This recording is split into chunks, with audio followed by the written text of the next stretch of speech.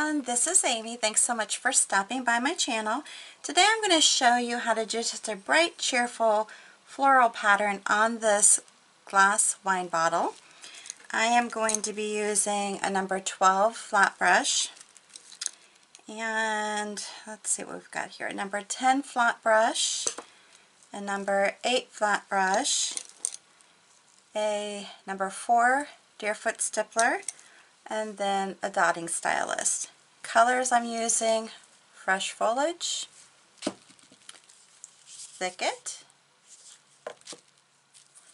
Magenta, Moon Yellow, Yellow Ochre, Burnt Sienna, Burnt Umber, Autumn Leaves, and then Warm White. Alright, let's go ahead and get started. I have already cleaned off the bottle. That's very important when you're doing glass paint.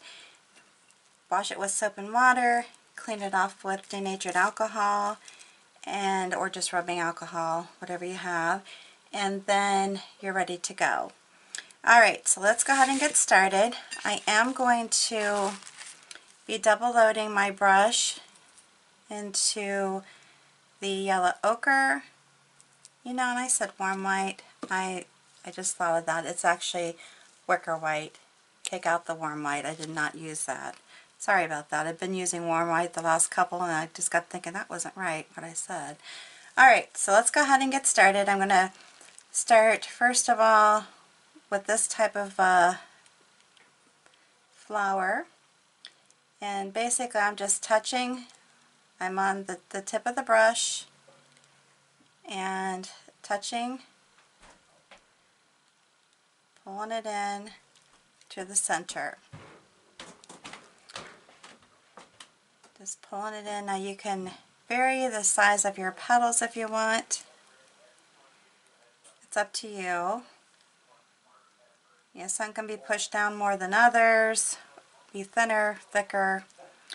Then when I go to do the next layer, because it's a layered flower, I'm going to turn my brush so that the white will actually be appearing more prominent than the yellow ochre. And I just keep layering it, layering it, and just continue pulling it to the center. Alright, so then I'm going to turn it again, pull it, and then pull it, pull it, pull it. And the more opaque your design is, the more durable it will be. It's basically the thicker you place your paint on, that will allow it to be more durable. Now when you're painting on glass, it is a little different beast than painting on paper, because it can actually, pull the paint up underneath if you're layering.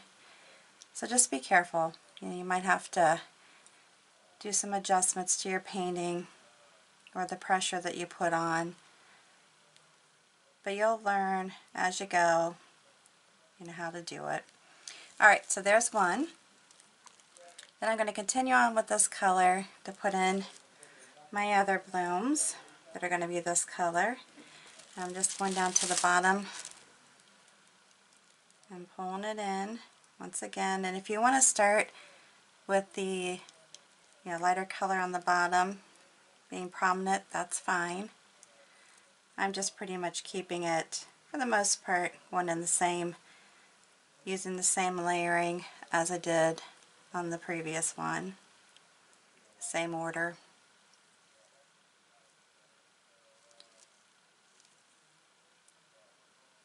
Just a fun little flower. Not really supposed to be anything in particular. It's just more just a fun thing I came up with. I'm sure there's probably something out there that's similar, but it's not really my intention here. Again, just an easy design. That's what I focus on for beginners. Don't be afraid to paint. Do not be afraid to paint. Get your paintbrushes out and go to it. You don't have to have, if you're painting on glass, yeah, I do recommend that you have the paint for glass. However, if you're just practicing, say you're practicing on the wax paper that I recommend, you can use whatever paint you want. Yeah, except when you do the actual glass painting though, you do want to have glass paint, or you want to have an additive in your paint, to make it for glass. If not, it could just wash off very easily. Alright, so here we go. I'm going to stick another one of these blooms very close.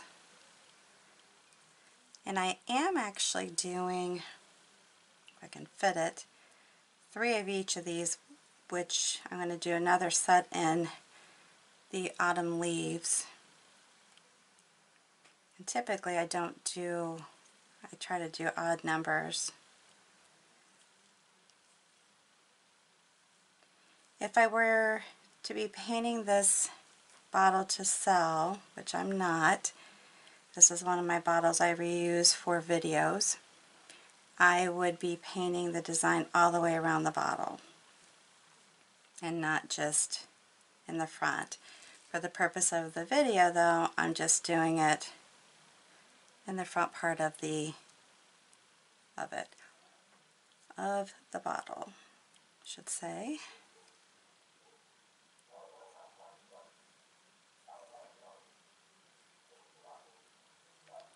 Like I said, and then you can just tip it, put your brush on the tip. If you want to pull in some of the brown in the center, you can do that. The next one I'm going to do is going to be the autumn leaves with the Wicker White. I'm just loading my brush in here. I could just go beside it and do this kind of, or you can tip it in and do your blending strokes. Alright, so let's get started on this one.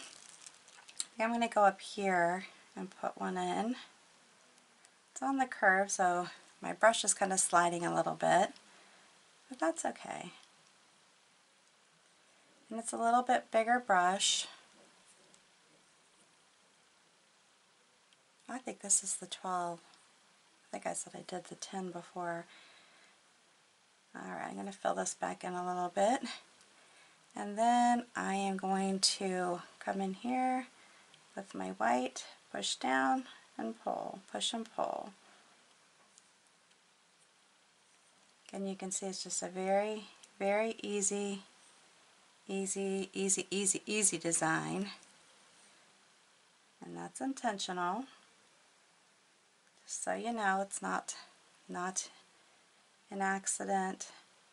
But I want it to be, as I mentioned, just something for people to paint, to be creative. It's just such a great stress reliever. It truly, truly is. Like this. Pull in. Pull in. And then I'm going to go around the center with some more of the autumn leaves.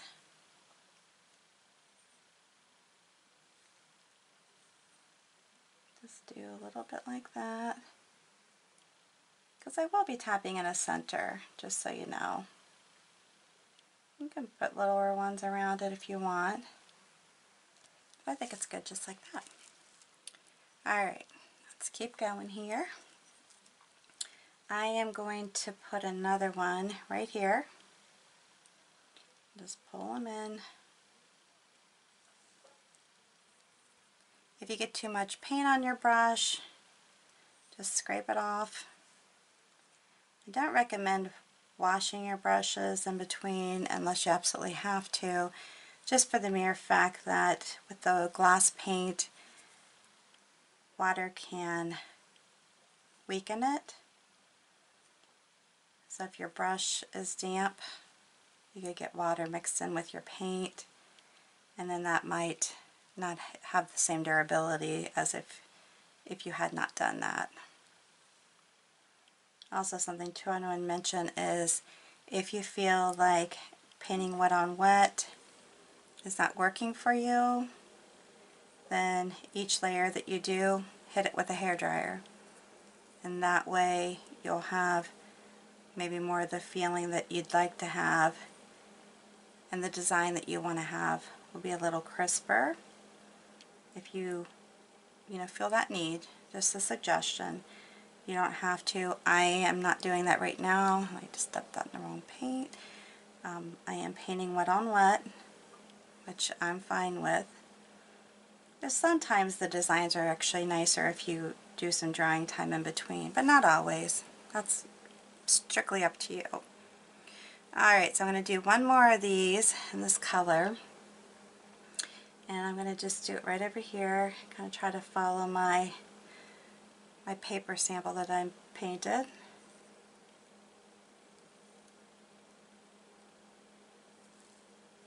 You'll see the paper sample in my picture, my thumbnail pictures. I include that, and that's basically to give me inspiration on what to paint on the bottle or the glass, whatever I'm demonstrating. I don't always stay strictly with it because sometimes my space, the difference in the space on the paper as opposed to the bottle or the glass piece that I'm painting on is different, but I do try to stick with the actual flower design or technique that I was using as much as possible.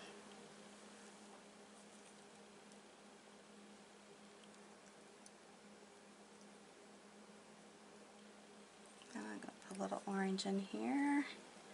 Just little strokes, just do like on this side. Just a little smidge, drawing it in there.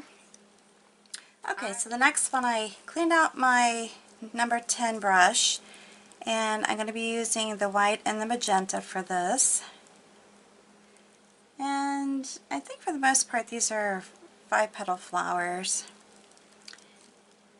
And I'm just going to do little, it's real easy little, I don't want to say like U-shape, I guess is what it would be, more like U-shaped petals. And just swing them around and complete the flower. If you feel like that needs to connect better, you can either leave it or come back over and do that. And you can make them smaller too if you don't want them to be this big. And I'm going to try to do this one in 3s in this spot. I do still need to add some leaves. I haven't done my leaves yet.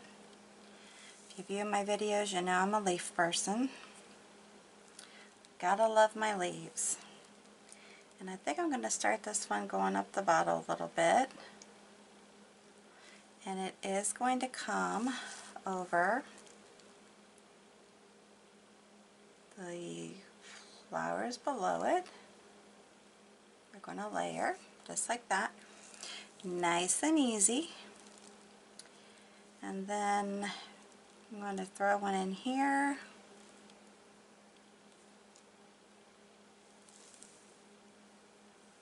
And I might pick up some paint from one of the other flowers that I'm layering over. And that's fine.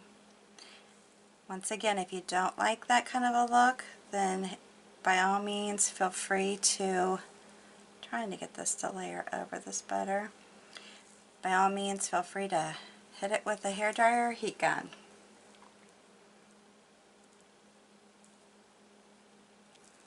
Just keeping it easy.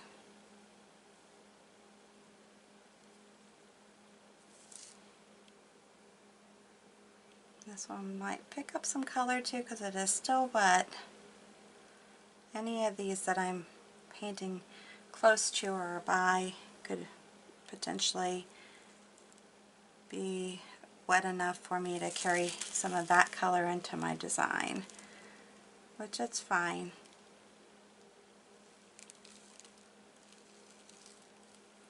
going to pop out here a little bit.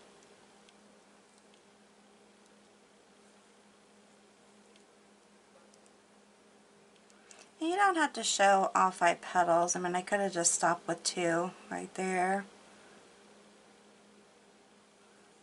But it's fine this way too. And then I am going to come over here and throw a couple of this type of flower into the side here.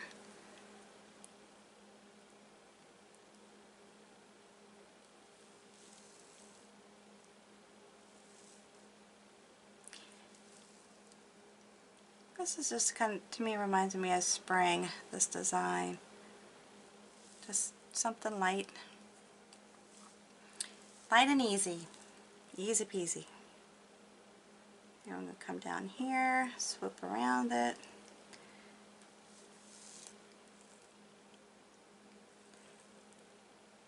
And make an easy stem.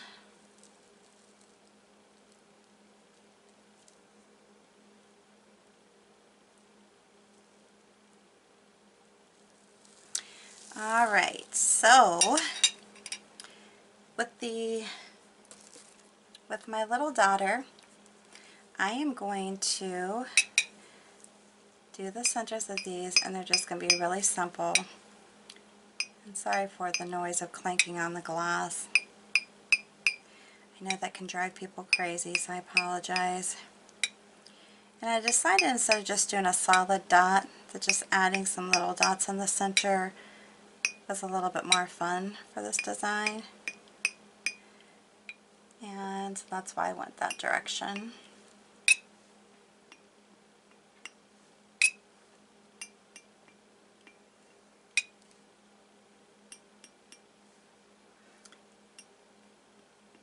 Okay, I'm just going to keep going here. No certain amount. You know, you don't have to put them on in any certain manner. Just put them on. Put them on however it works. Do it. Now for the other centers, I'm going to use the Deerfoot Stippler.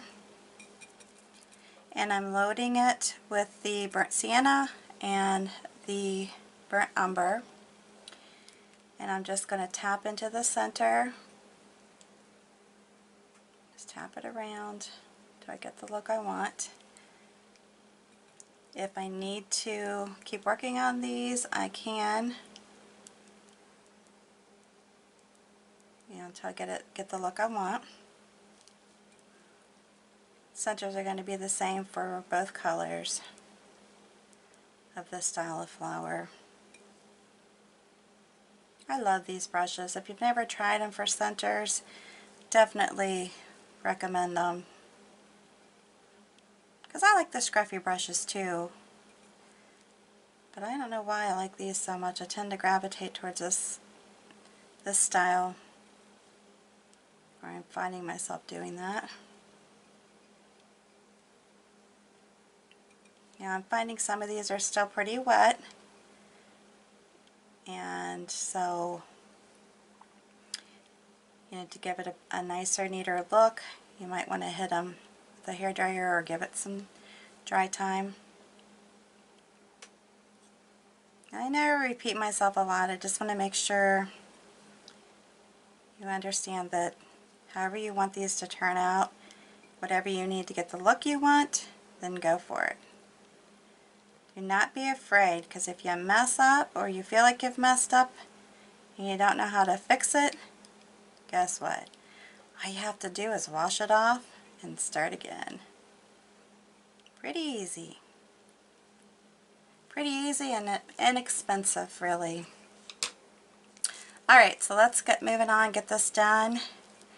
I am double loading my brush into the Thicket Fresh Foliage, tipping one side into the Moon Yellow, which I absolutely love. And then we're going to start. So basically, I'm going to just pretend that I'm putting a stem that's going to go down this bottle. I want to connect my flowers to it. And I'm just going to have one stem that ends up coming out of this bottom. Now if you don't want to do a stem and you just want to put leaves around your flowers, that's perfectly fine. I'm pretending to have a stem. Now of course on this dark glass bottle it's not as easy to see as it would be if it wasn't dark, but we are going to just manage to do it just the same. That's a little bit too pinkish for me.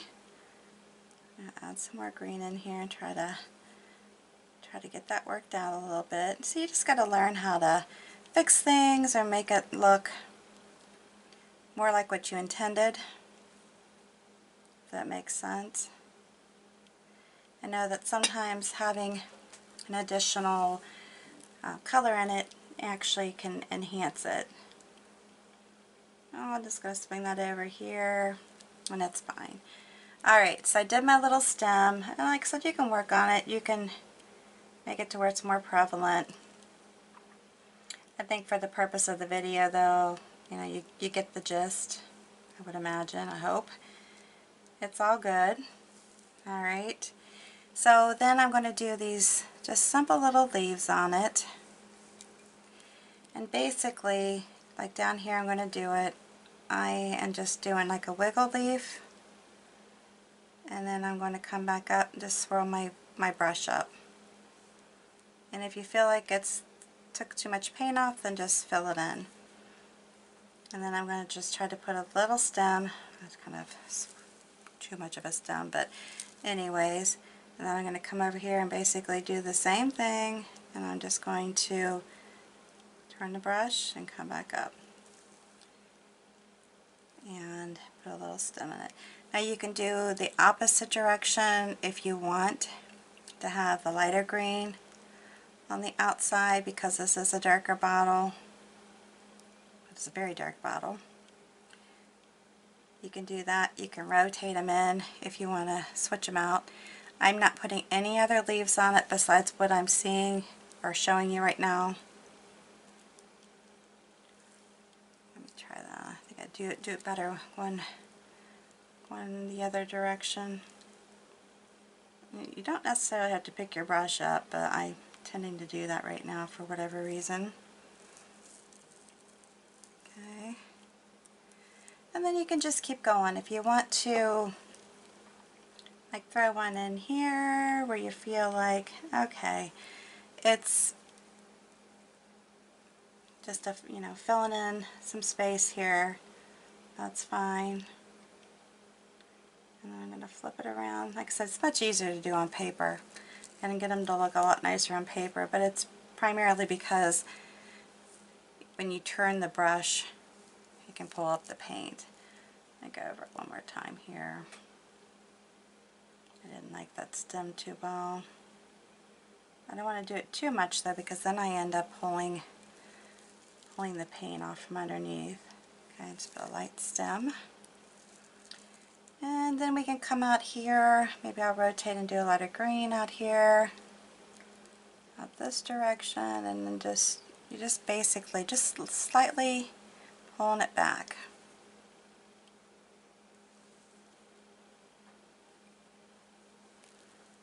I mean, you can do two. I'm going to put one up here. Sorry, I tend to get so into this I'm not paying attention to what I'm actually on screen, so I apologize.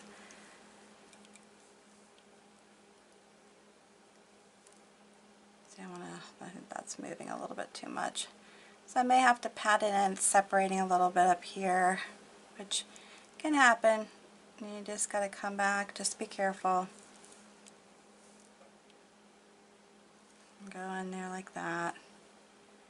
That's what I say, when you work something too much, then it can come back and pull up the paint below, and then that affects the durability of the design. So we don't want that either. Go ahead and do this one again. See, that pulls the paint up. But if it does that for you, just come back over it. just put it in. Pretty easy. You put your little stem in. I'm not going to do too many of these because I think you probably get the gist of it. But I think it's pretty. Very, very, I just stuck my finger in it, of course. I do that. I'm so good at that. Good heavens, Amy. No, I'm doing it backwards. See? I bloop all the time. And then it's going to pull the paint off. It was nice until I messed it up.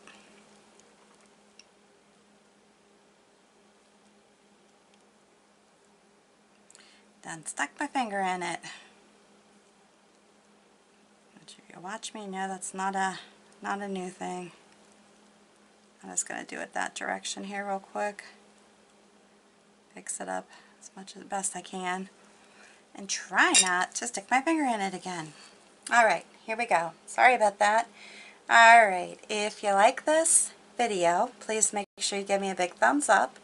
If you're new to my channel, hit that subscribe button and notification bell, and then when you are done watching the video, if you would hit the share button that's underneath, share this video on your social network with all your family and friends. I would appreciate it.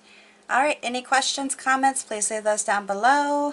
Thanks so much for stopping by. I appreciate you taking your time out of your busy schedule to watch my videos.